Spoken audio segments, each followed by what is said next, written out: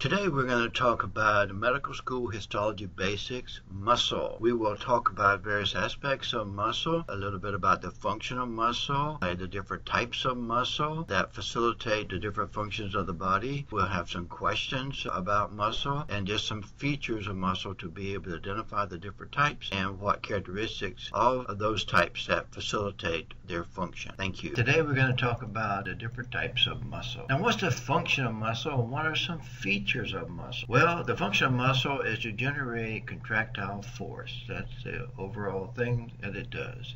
Locomotion of multicellular animals, the beating of hearts and movement of internal organs depend upon the muscles of different types. And we're going to talk about those types. Distinguishing features of them: muscle has a high concentration of contractile proteins, actin and myosin, and sometimes they're arranged diffusely, like in smooth muscle, and other times they're arranged in sarcomeres. Sarcomeres is the functional unit of stratified. And all three types of muscle, cardiac, skeletal, as well as smooth muscle, all of those come from the mesoderm. So there are three different major types of muscle. You've got skeletal muscle, which is a large cell, and the nuclei are on the periphery, not in the center. It's voluntary. That's the one that we can control. It's large cell, multinucleated, and it has striations, as you can see here. Also striated is cardiac muscle. Cardiac muscle is much smaller. They're branched, the nucleus is in the center, but they do still have striations, and the functional unit is a sarcomere. Branch cell, nucleus in the center, usually one cell and one nucleus, but it could have. Smooth muscle cells are involuntary. We can't control them, and they have a single nucleus, and it's non-striated. The actin and myosin is aligned more diffusely in sarcomere. So if we look at small smooth muscle, we see that these are kind of like cigar-shaped cells, and there's a nucleus that is seen. The nucleus is inside the cell itself. So this is a muscle fiber or muscle cell. And if we look at that, we can see individual muscle cells. There's a nucleus of one, there's a nucleus for another one, and you can see the kind of pink cytoplasm. Here we can see cross-sections of them, the nucleus in the center, but you can see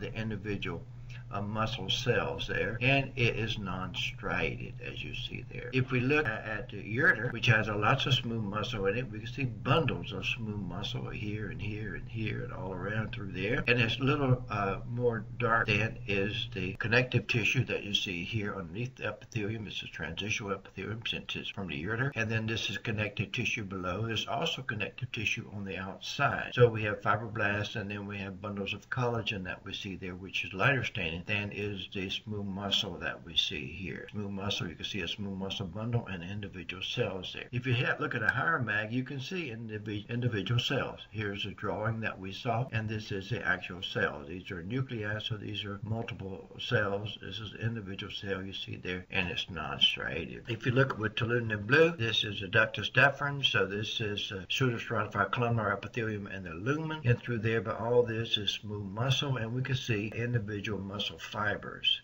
or cells. So you can see the nucleus in the center of these, but it's non-striated, as you can see. If we look at rat intestine, we can see the mucosa there, which is epithelium that plus lamina propria, the connective tissue, all the way to the muscularis mucosa. This muscularis mucosa and the muscularis externa. Both of those are muscle. If we look at those a little closer, smooth muscle of the muscularis mucosa and the muscularis externa, and we can even see Meissner's plexus that regulates the contraction of the muscularis mucosa and the Auerbach's plexus. These are nerve cells that regulate peristalsis, which is a contraction caused by the muscularis externa. And so if we look at that with H&E, this is a muscle on the outside, the muscularis externa, and we're looking at this little box here. And so we can see cross sections of individual smooth muscle cells, and you can see longitudinal views. You can see longitudinal views of these muscle cells, individual muscle cells with the nucleus here. No striations in these. If you stain it with PAS, which periodic acid shift, it stains for high concentrations of carbohydrates.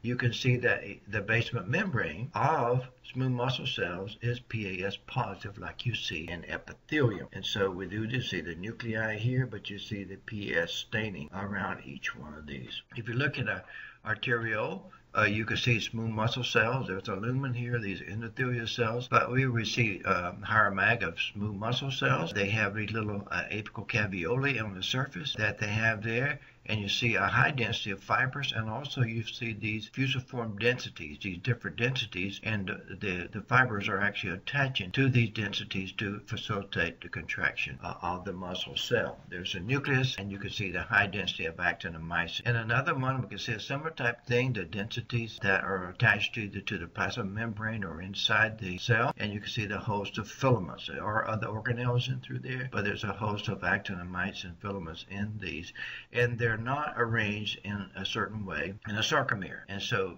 it's called smooth muscle because it's a lack of the periodicity that you see in a striated muscle. Again, we can see some smooth muscle here, and they're being innervated by the nervous system. And here we see the different parts of a nervous system, how they connect, presynaptic, postsynaptic, and a little bit of axon through there that would have the vesicles inside regulating the contraction of this smooth muscle. Another type of muscle is skeletal muscle, and here we see a muscle. This is an arm, a muscle. We can see a fascicle muscle, which is groups of cells, and then we have individual muscle fiber or muscle cell. So this individual cell, you see it the same over here with nuclei on the periphery, nuclei located here, a big cell, and if you look inside there, you have myofibrils. Myofibrils are linear structures that are inside the muscle fiber. Muscle fiber here with a plasma membrane, nuclei on the periphery, and then we have inside the cell fibril. If you look at the myofibril, you can see some dark areas and some light areas, and you can even see a darker structure there, which is a Z disc here and here. And the sarcomere is from one Z disc to another Z disc, and you can see that this is myosin, and the actin, the smaller filaments, is actin. And so it's the location of these in relation to one another that makes the sarcomere contract, as we'll see here in a minute. So if we look at skeletal muscle, we can see the nuclei in the periphery, and we see some capillaries in between there.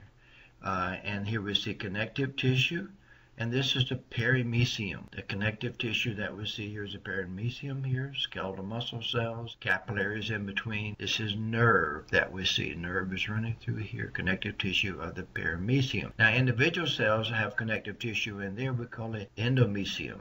In a minute, we'll look at that. But remember, what we see here is that muscle cells are innervated, so they can be more than one cell innervated by the same nerve, and so that's what we see here in the muscle. These are the motor end plates, where the nerve is coming down, innervating these muscle cells that we see there. One nerve innervates more than one muscle cell. So if we get back to our light and dark areas, we see the dark band A band, and the A band is anisotropic. In other words, it does alter polarized light. The A band, that's where it goes A for anisotropic. Isotropic I band does not alter polarized light. And so it's the lighter band in between. And in between there you have the Z disc. So from one Z disc to another Z disc is sarcomere. And you can see that in contraction, what you have is Z discs come closer together. For relaxation or stretching, they're further apart. And so so the sarcomeres are further apart in the case of stretch. In the case of contracted, they're close together. And so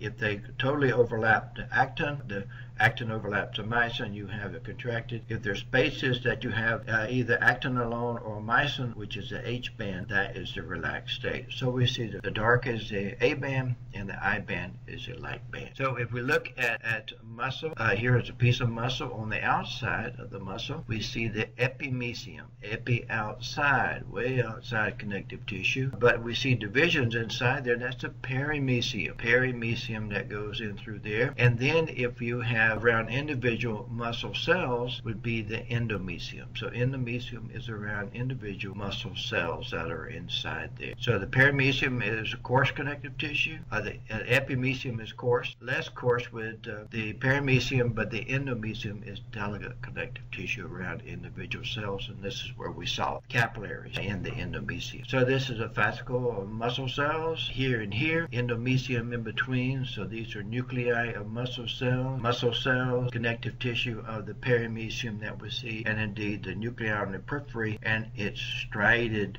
with light and dark bands, and the A band being the dark band. If we look here in between these muscle cells and the endomysium, we can see capillaries. These are endothelial cells of capillaries. You can see the capillaries branching as they go through there. But these are individual muscle cells, and you can see in the endomysium, you can see capillaries that are feeding these cells. If you look at another view of this, you can see the striations very nicely, nuclei on the periphery as you see there, cross-section, longitudinal section, and you can see the A and I band. And at a higher mag, you can see not only do you have the A band, the dark band, the light band is the I band, but you see the Z disc as well. So you can see the Z disc right in through there. From one Z disc to another Z disc is one sarcomere, and you have repeating units of that along the muscle that track. One muscle cell is attached to another muscle cell by the endomysium is what attaches. And so we see electron microscopic view of skeletal muscle cell. Here's a nucleus on the periphery, and you can see the sarcomere from Z line to Z, from Z disc to Z disc or Z line. One sarcomere. The H band is a lighter band where you do not have overlap between actin and myosin.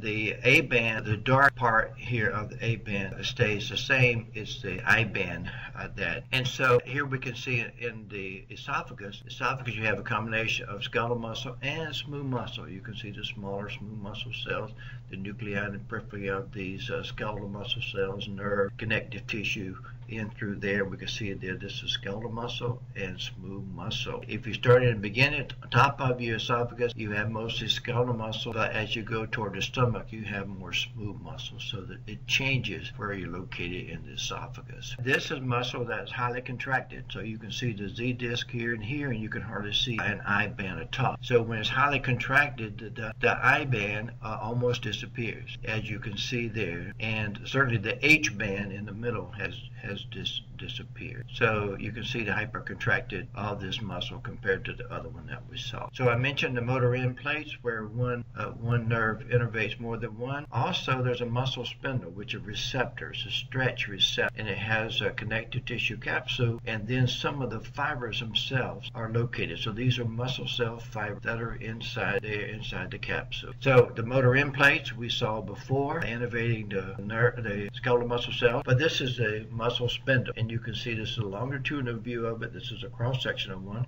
but you can see these fibers. If you see a higher mag of these, you can see there's actually striation of these intrafusal fibers that are inside the capsule. The capsule is dense, irregular connective tissue that goes around it. If we look at the tongue, we can see another. Here is a muscle spindle here, and there's another muscle spindle here, and these are the interfusal fibers right here, and this is the end of one of those fibers, but that's what we see. And this is a stretch receptor in muscle. So here's skeletal muscle that we see with the light and dark bands that we see, and we saw that down here. You can see the Z disc from here and here. Also, the same thing, you have the striation in skeletal muscle and a cardiac muscle too. But in addition to having those striations, you have a bigger striation, and these are the intercalated discs. This is where one cell is attached to another cell, and you can see there's intercalated in here. Also, you might note that in cardiac muscle cells, the nucleus is in the center of the cell. It's not on the periphery as it is skeletal. So this is the intercalated disc at the electron microscopic level, as you can see, and then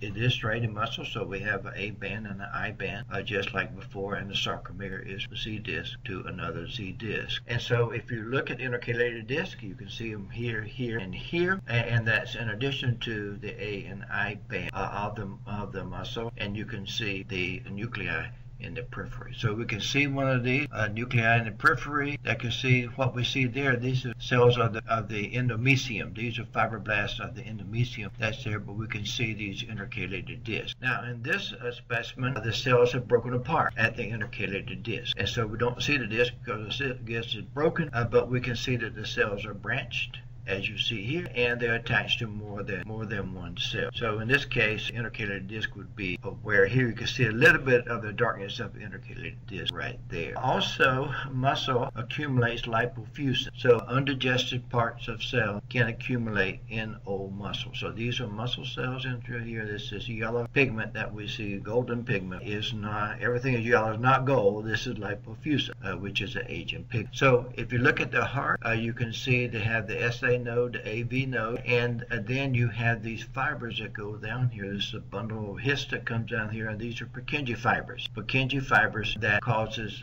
both ventricles to contract at the same time. Histologically, we can see these Purkinje fibers as very big, modified cardiac muscle cells in the connective tissue in between. So this would be in the perimysium. That will hit in the mesonym, be around individual cells, and you can see that these are big cells, much bigger than a typical cardiac muscle cell. They have a lot of glycogen, and it's leached out during the processing, and that's what makes it lighter staining than the muscle cell. So if we look at intercalated disc, we saw it before here and here, and we see the sarcomeres from Z-line, Z-line. We see the A and I band. As we've talked about before, also we see a transverse tubule. If we look at the next view, you can see in the intercalated disc, there's gap junctions. So the gap junctions don't hold the ends of the cell. The macular adherence and the fascial adherence is what holds the cells together. This is one cell and another cell, but it allows communication from one cell to another. So it allows stimulation to come from one cell to another to stimulate contraction, to regulate contraction, uniform contraction of the cell. So here we can see the gap junction right in through there, and a gap junction right through there, and this is the intercalated disc. So in addition to that, another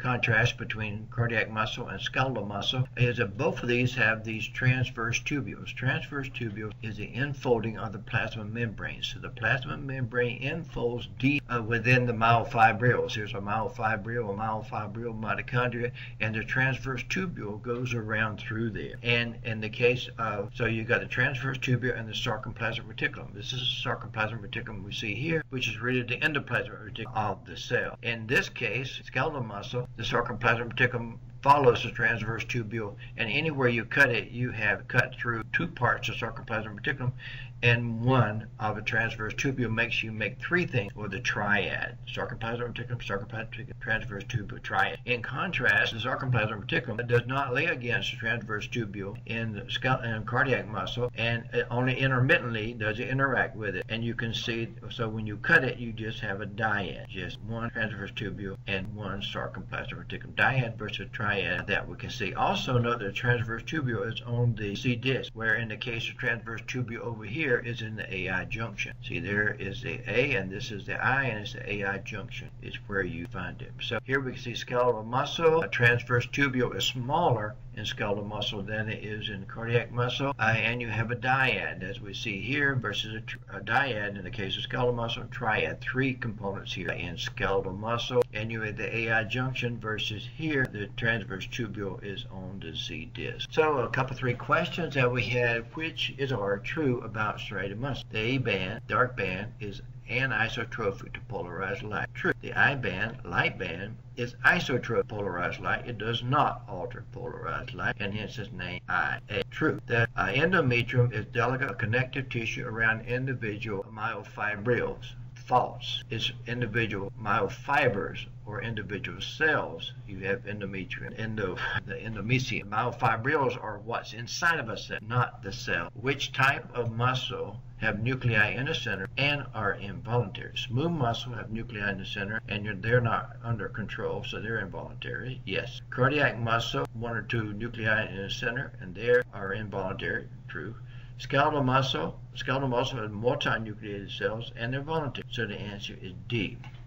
Which is R related to stimulation of muscle contraction? Motor in place, of course. That's how the nerves tell us the skeletal muscle and the movement. Gap junctions, yes. Gap junctions you have in the cardiac muscle cell to allow contractions to occur in synchrony because there are communication between adjacent cells. Purkinje fiber, yes. Purkinje fibers go down through the ventricle to allow both ventricles to contract at the same time. So in summary, muscle function is function in contractile force. It's got to generate contractile force to move limbs, to move organs, to move things within organs, is why we have the muscle contraction. And you have a high concentration of actin-myosin. Most all cells contract, but certain cells especially contract, and that is the muscle cell. In the case of striated muscle, that makes sarcomeres, or the actin-myosin may be diffusely arranged as in the smooth muscle. So we use smooth muscle cell, individual cells here. We see skeletal muscle cells, cardiac muscle cells, the Purkinje fibers, and this is a transverse tubule on the Z line. time this has got to be cardiac muscle. So here's another view of Big Bend National Park. Big mountain over there, and this is where Homestead was. So that's the end of medical school histology basics. Thank you.